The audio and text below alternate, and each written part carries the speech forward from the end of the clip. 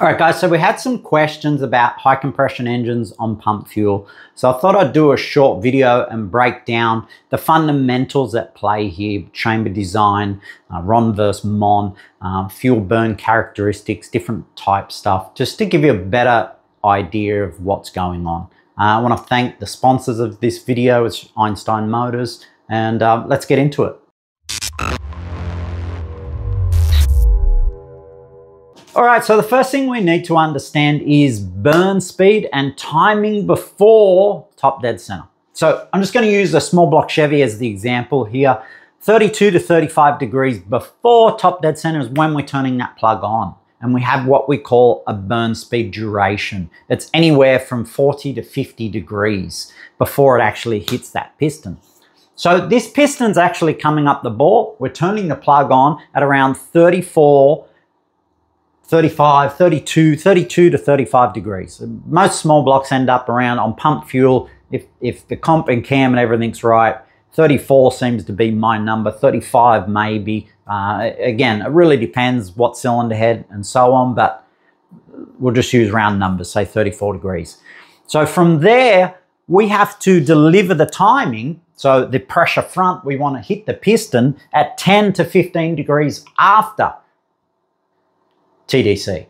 So as you can see, there's a big duration from 34 degrees. Say we'll make it 35 to 10 to make the math easy. That's 45 degrees of burn speed, burn timing.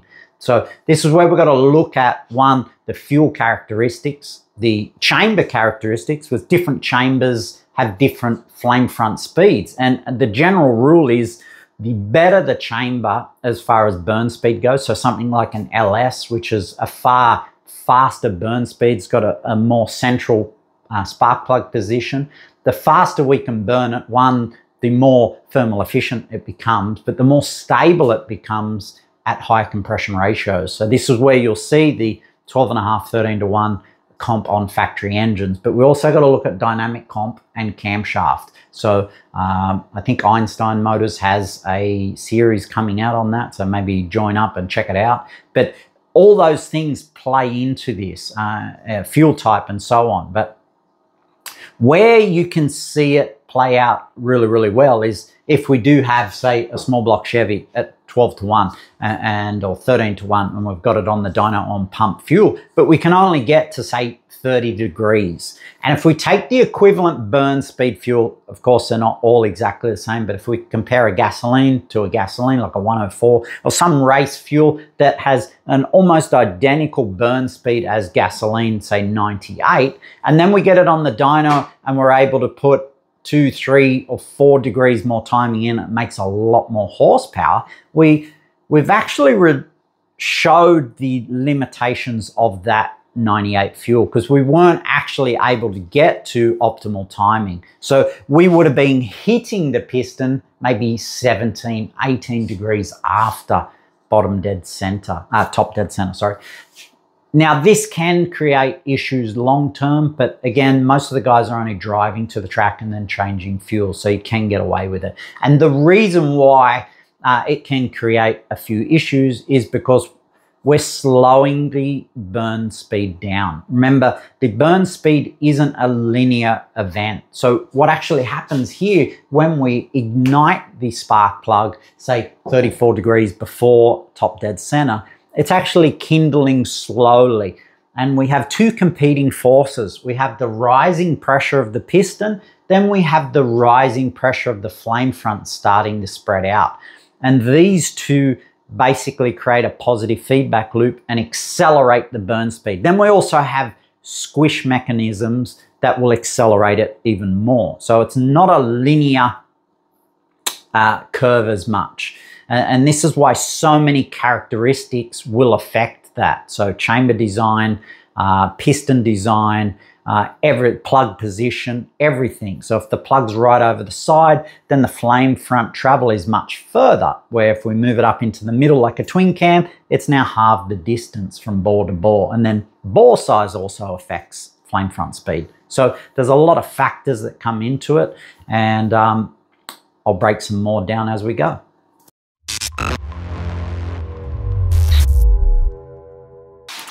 So this leads us into quench, probably one of the most important aspects, especially in the two-valve era and two-valve engines in general, and especially in motorsport. So any of the guys playing with two-valve engines, your normal 40 thou sort of goes out the window. We're trying to get the piston as close as we can, and the really good engine builders will see a part number almost etched into the cylinder head. They'll get them that well done, and we're starting to see this in modern OEM engines now. A lot of the twin cam stuff are in the 20s as far as head gasket thickness goes now, because it's all about thermal efficiency.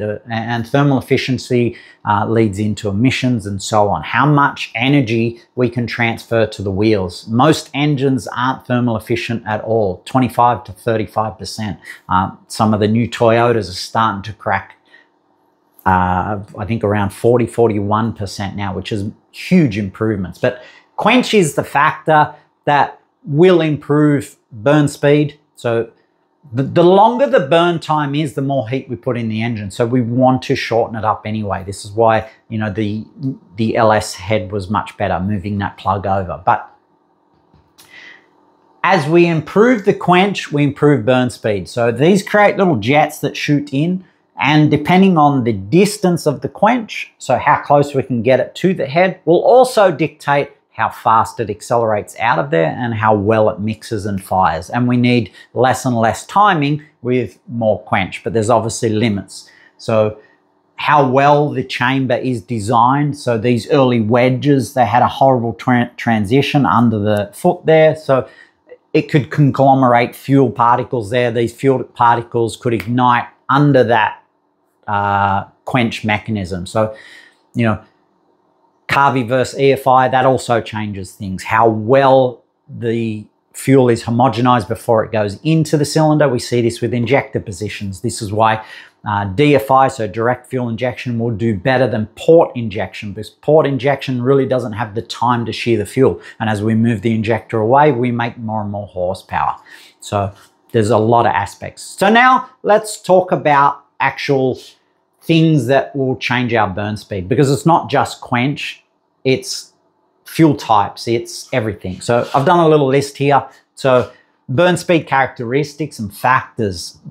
Fuel mixture, that's another thing that'll come into it, is how rich the mixture is. As we richen our fuel mixture up, we tend to accelerate the burn speed because the fuel molecules are more available to a certain point. And then we start to degrade that speed because it's too rich, and then the burn speed gets slower. So if you ever see a burn speed chart to fuel mixture, it tends to peak at about that 13, 12, 8, somewhere around there. Again, depending on the fuel type.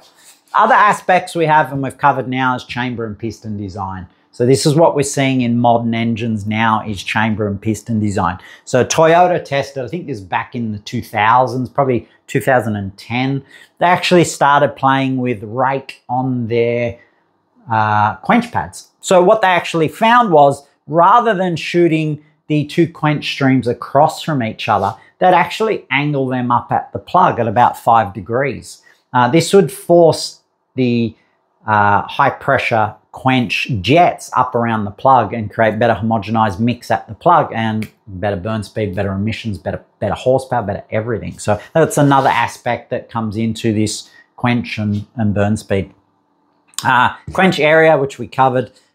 Piston speed and rod ratio. Rod ratio is another big one, especially with octane, and this is something I found out the hard way many years ago, with longer rods in small block Chevys, 6-inch rods in even just 350 strokes. They were more knock sensitive than, say, a 5.7 rod, and that's due to speed at TDC. So a faster rod at TDC, so your little Windsors tend to snap off the cylinder head better. They like more comp, and they tend to make more power. But obviously there's an RPM limit, and that's where longer rods are better at higher RPM, and we see this in Formula One and stuff like that. But reaction wise, so an engine that you want super quick in drag racing, you really don't want to sort of go over that 1.7 to 1, because you want them snappy, you want them to handle a little bit more comp. So a 1.9 to 1 won't handle as much compression and will be more knock sensitive. That's because we have more piston dwell. The piston's hanging around at TDC longer, and the fuel just wants to go, wants to fire. So the pressure tends to increase much faster in that sort of setup. So, and tumble and swirl. These two obviously are a big factor. Tumble, and this is in the chamber, not in the port. The port will start the swirl or tumble, but the chamber is what's dictating that mechanism. And yeah, now what we're seeing with a lot of the twin cams is a hyper tumble. So they don't have a short turn anymore. Some have even got a little kick lip, and what it does is create this hyper tumble in the cylinder, and that helps scavenging mechanism on overlap and so on. So and the other thing obviously is RON versus MON. So I'm sure you've heard of it. Octane number of your fuel is based on your RON plus your MON divided by 2. But again, the MON number, so the motor octane number, is influenced by all the factors we talked about, the combustion chamber design. And this is why we're able to see OEM engines even at, 13.5, 14 to 1 Mazda Sky Active with really good scavenging exhaust designs and stuff like that, and good mechanisms with cam timing and everything like that. And that leads into our dynamic element. What's our dynamic compression? And camshaft, LSA, all affects that mechanism as far as what it's going to be. So I think Einstein will cover that in their dynamic compression videos. But anyway, hopefully that helps, guys. Cheers.